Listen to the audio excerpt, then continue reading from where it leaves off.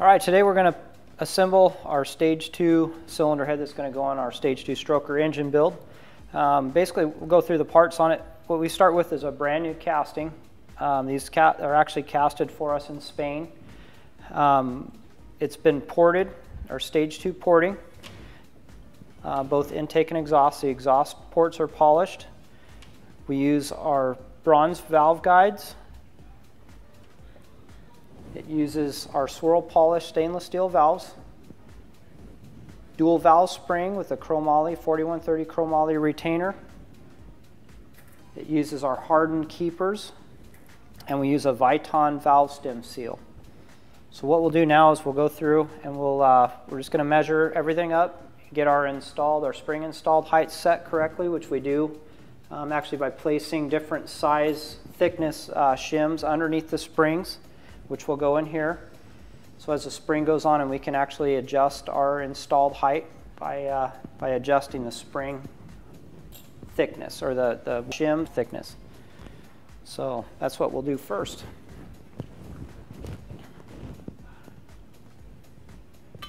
Okay, the first thing we're going to do is just verify. This is a valve tip height gauge that we use. And we'll just go through and make sure. This has already been done once in the machining process, but we'll just verify that everything is correct before we get too far into our assembly.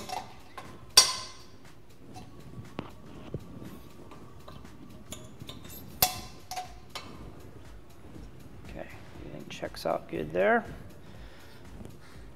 The next thing we do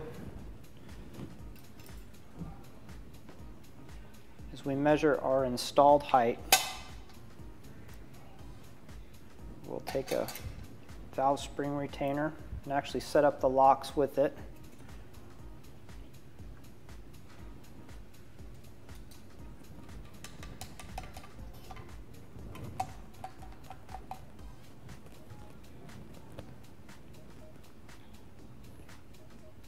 $695.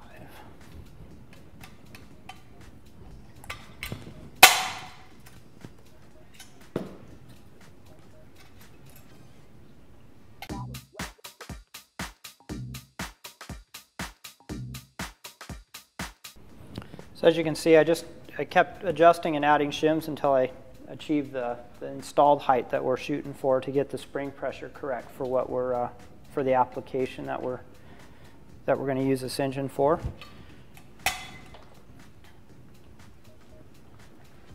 And we'll do this both intake, and then when I go to the exhaust side, we'll do the same thing and set up our installed height.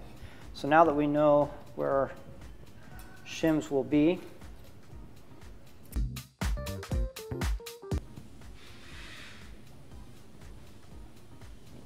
use a little bit of assembly lube just to ease the seals on.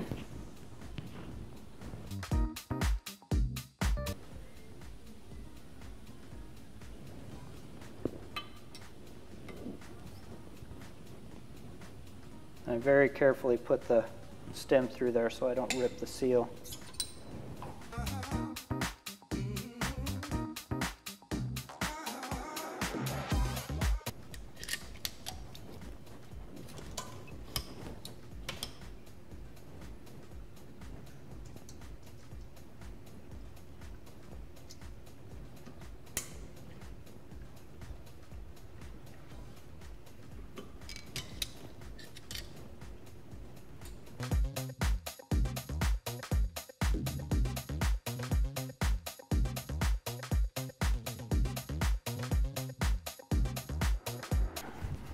And what I do is just tap them.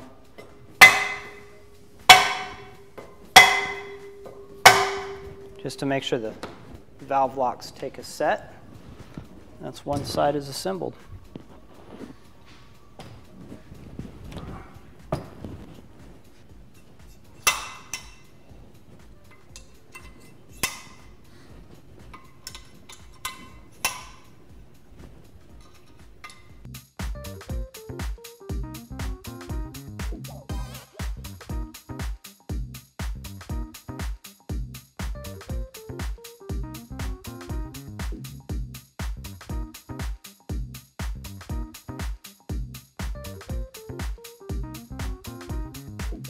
Okay, now that that is done,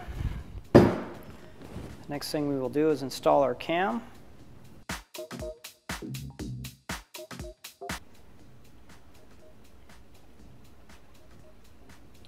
Okay, now we're getting ready to set our cam in. A couple of important things, obviously to put a little assembly lube on that, and then also where the distributor goes on that, the hole where the distributor shaft goes through. You don't want that to start up dry, so we always put a little bit of assembly lube on here. Obviously all of our parts have been washed thoroughly. Set the cam in.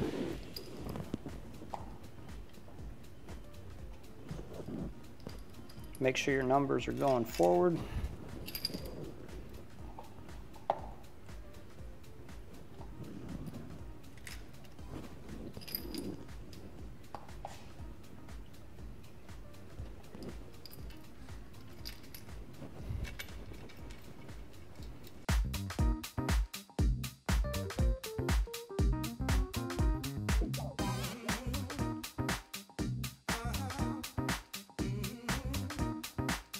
Just get them snug, and I'll roll the cam over a few times. Make sure everything's spinning free. Our torque wrench should be set 14 foot-pounds.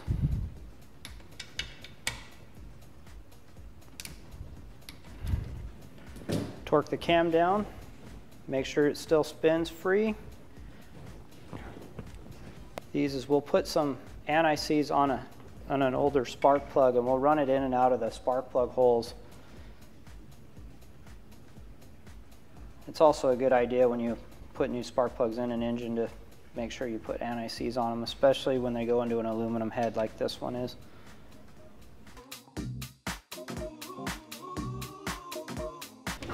And that is more or less the end of our assembly on the cylinder head. Now it's ready to go on into the engine room.